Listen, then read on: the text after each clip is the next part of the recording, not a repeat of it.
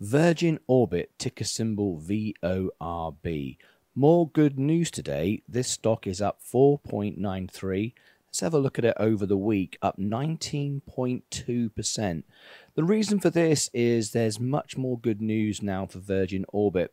They've received another contract only a few days ago, or just over a week ago. Just a few days ago, Virgin Orbit arrived from Fort Lauderdale in the United States, here in Cornwall, the United Kingdom, getting ready for its next flight. More contracts, more business on the table for Virgin Orbit. You can see my position here. I'm up now 11%. I've got just 501 shares. And today, Virgin Orbit is up 4.93.